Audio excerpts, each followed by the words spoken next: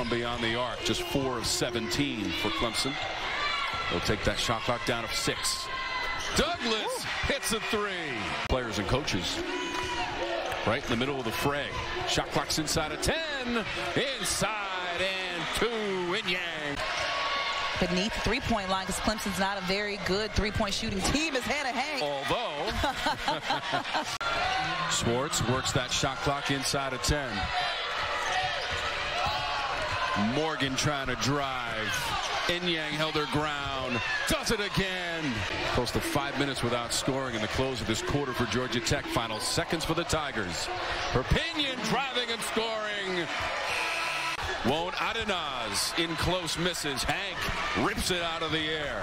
Perpignan up ahead. Three-pointer is good from Bradford. Got to calculate that as well. Some Georgia Tech math. Hank down the lane, the kick. Three-pointer from the corner. What a bounce for Elmore.